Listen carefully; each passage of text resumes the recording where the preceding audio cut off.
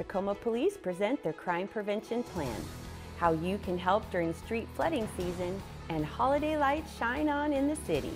These stories and more on Tacoma Report.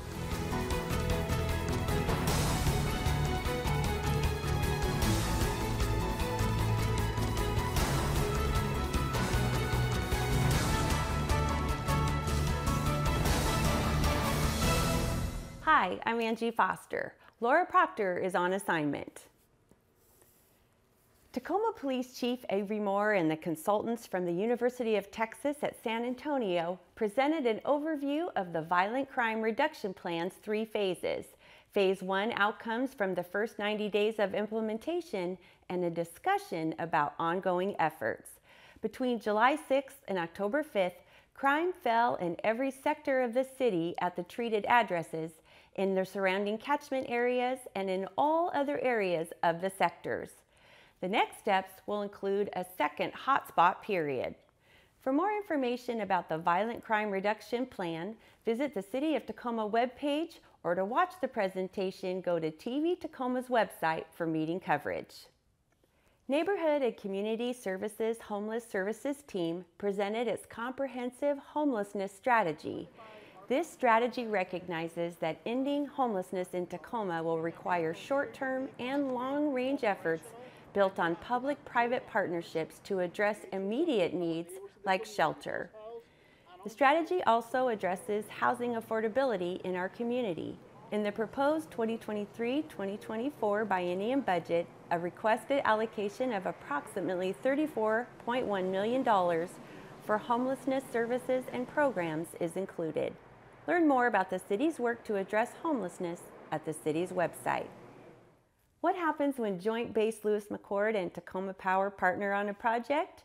If this recent check presentation event is any indication, it signals a successful and very bright future. Big results and a big check. That's what Tacoma Public Utilities presented October 18th to its partners at Joint Base Lewis McChord. A $2.1 million big check that represents the incentives paid for through the energy efficient improvements the base has made since 2017. The partnership between JBLM and Tacoma Power stretches back decades and includes a variety of energy efficient projects that include lighting, retrofits, HVAC improvements, compressed air system upgrades, and standby generator block heater retrofits.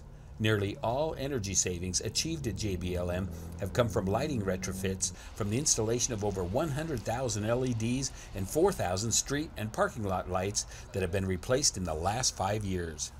I want to just touch on some of the benefits of LED lighting.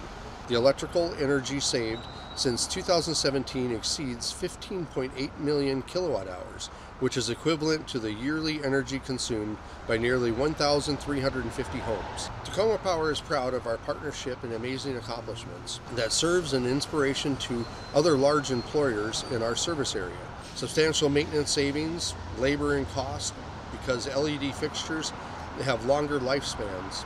Reduction in use of hazardous materials as fluorescent bulbs are phased out.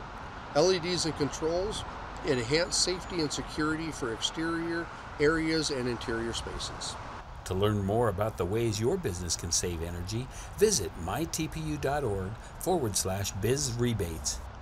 Reporting for Tacoma Report, I'm Mike Ziak. This year, the weather changed rapidly. Cold can be dangerous, and older adults, people with health concerns, and children are at greater risk. Don't leave children, dependent adults, or pets in parked vehicles. Infants less than 1 year old should never sleep in a cold room because they lose body heat more easily than adults. Body temperatures can quickly drop to a level that can result in death. Things to do to stay warm and safe during winter inclement weather include heat and light your home safely, use generators and other appliances properly, conserve heat, make sure babies and older adults stay warm, and keep a water supply. For more information about the city's inclement weather resources, visit the webpage. Coming up, we'll be getting the word out on power outages. We'll be right back. Fall arrived, and that means power outages become more likely.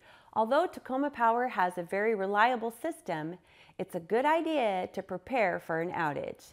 Start by connecting to Tacoma Power's outage portal. Next, if your power is out, report it.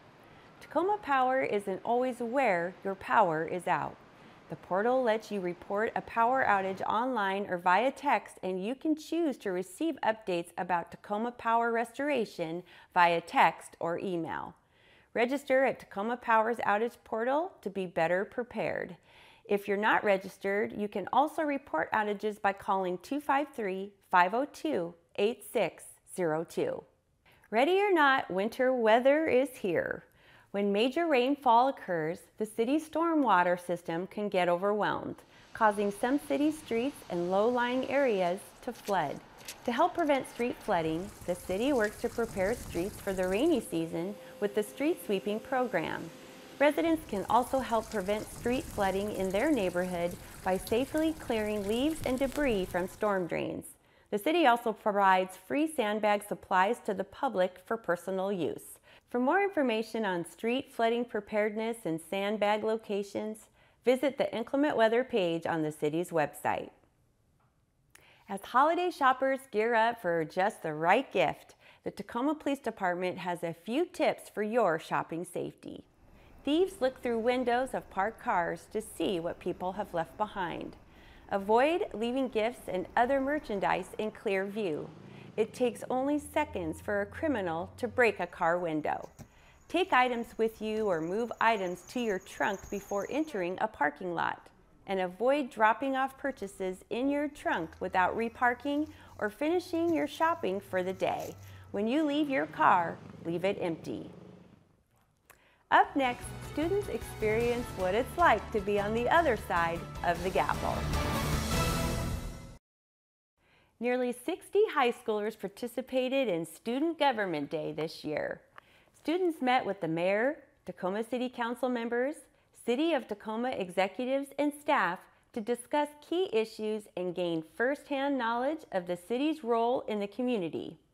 Students also got to tour a city department, the Center for Urban Waters, and the Tacoma Police Department headquarters, and they played the role of mayor, Tacoma City Council, and representatives of community organizations in a simulated city council meeting.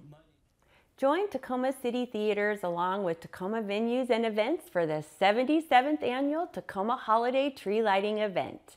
Before the official tree lighting countdown, attendees will enjoy complimentary hot drinks, cookies, photos with Santa and Mrs. Claus, a performance by Tacoma Opera, and more. Gather outside the Pantages Theater and usher in the holiday season on Sunday, November 27th at 4 p.m. For more information, visit Tacoma Venues and Events website. The lights are on. Zoolights at the Point Defiance Zoo and Aquarium starting November 25th. PDZA transforms into a colorful winter wonderland every night at 4:30 p.m. This classic holiday tradition features over 800,000 LED lights, including a giant Pacific octopus, the iconic Seahawks tree, and a walk through tunnels of stunning lights. Zoolights runs November 25th through January 2nd. You can get your timed online tickets at the Point Defiance website, pdza.org. 'Tis the season for green and red, and in this case, poinsettias. Metro Parks Tacoma greenhouses traditionally grow poinsettias for displays at the W.W. Seymour Conservatory. Beginning December 3rd through January 8th, floating poinsettia baskets, a tree of poinsettias, twinkling lights, and 9 wondrous colors of poinsettias will bring you moments of joy that you can carry with you through the season. For more information on the conservatory, check out their website. That wraps up this edition of Tacoma Report. A great way to find out about the services the City of Tacoma has to offer is by going to cityoftacoma.org. We leave you with more brilliant red and green holiday color. I'm Angie Foster. Have a happy Thanksgiving.